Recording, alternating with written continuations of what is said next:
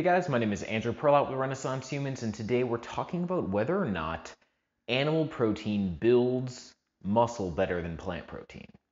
We're going to start off by looking at some of the lab values and what the available research says, like, oh, this should work better, versus what actually happens in reality when studies look at people fed either plant protein or animal protein. So a lot of you guys know that for the last more than a year, I have been really hammering home this point that the standard advice to vegans or people following plant-based diets, that they should really just not really care about protein, or you don't have to eat that much.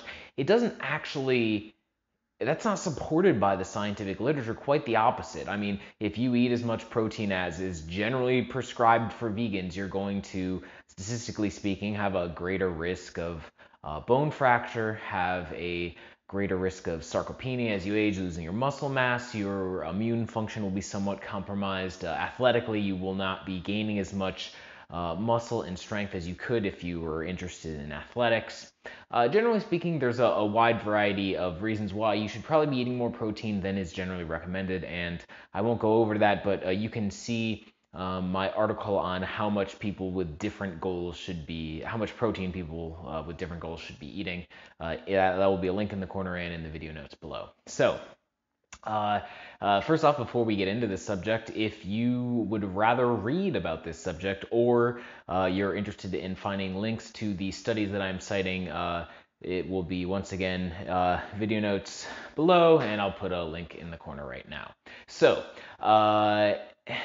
plant protein versus animal protein. As we've talked about how much protein you need, sometimes people ask me, all right, how much protein do you need? But there's different types of protein. Protein is basically just a bundle of amino acids. And we have basically amino acids which we are capable of synthesizing as humans without any intake, as long as we have the prerequisites. And then we have the amino acids that we actually need to take in from our food.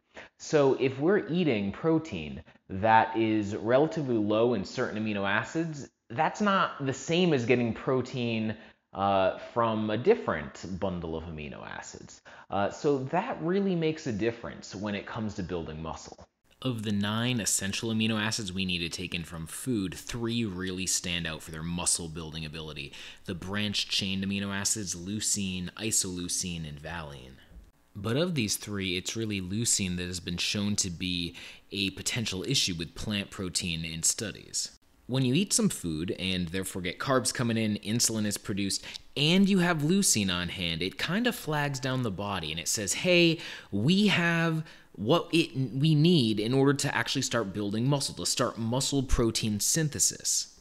And that's great if you've got leucine on hand, but not all foods provide much leucine.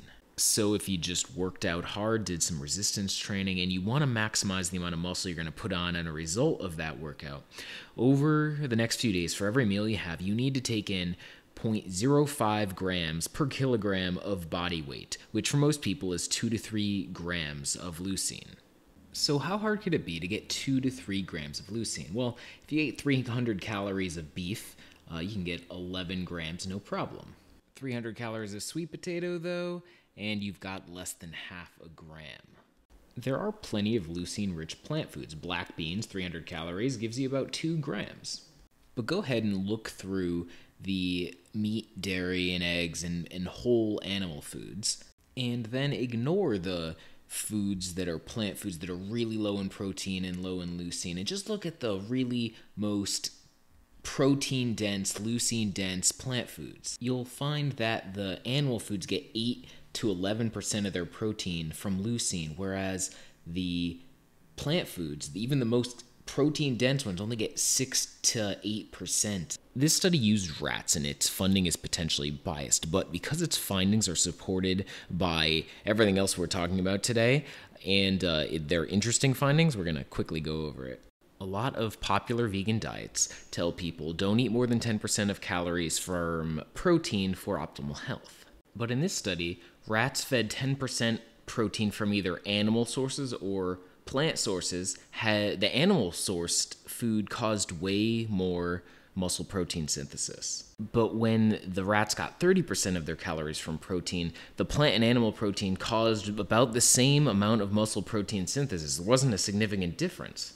This is because more total protein allowed the plant food to surpass the leucine threshold that was holding it back at 10% of calories. In fact, when you supplement plant protein with leucine to just bring it above that threshold, it becomes just as effective as animal protein when it's tested in humans. Don't make the mistake of thinking that you can just eat a very low protein diet and just supplement with some leucine. It'll be just as good as if you were eating a high protein diet. It totally does not work that way. This study tackled that question by equalizing out leucine but having radically different protein intakes. 35 grams of whey protein, 60 grams of wheat protein, both have 4.4 grams of leucine, so that's above the threshold. Which one wins? The wheat, of course. Total protein still matters, it just is held back in plant protein by this threshold. All right, so that's the lab values. That's the muscle building potential. But what actually happens in terms of real life results? How much muscle and strength is built on plant protein versus animal protein? This study took novice weightlifters and put them on an identical routine. After their workouts, a third got nothing, a third got milk protein, and a third got soy protein in equal quantities. Now, the milk protein had 1.7 grams of leucine, while the soy protein had 1.4, both under the leucine threshold. So who built the most muscle? Well, the soy group did better than the control group, but the milk group still built way more muscle than the soy group, as you see in the top right corner. Okay, but how much muscle will plant protein build if we push it past that leucine threshold? This study took experienced weightlifters and put them on an identical routine. They got either 48 grams of rice protein or the same amount of whey protein, both of which had leucine contents past the threshold. The results were much different this time, with the rice group building roughly the same amount of muscle as the whey group. So this led the researchers to conclude that it doesn't really matter what type of protein you're eating so long as there's an adequate amount of it. I certainly wouldn't suggest anyone try to micromanage per meal leucine intake, but rather to just hit adequate protein intake. See my article and video for more information on that. So I hope you found that information useful. I hope you have started incorporating a little more protein in your diet and that you are seeing the benefits of it. So talk to you later.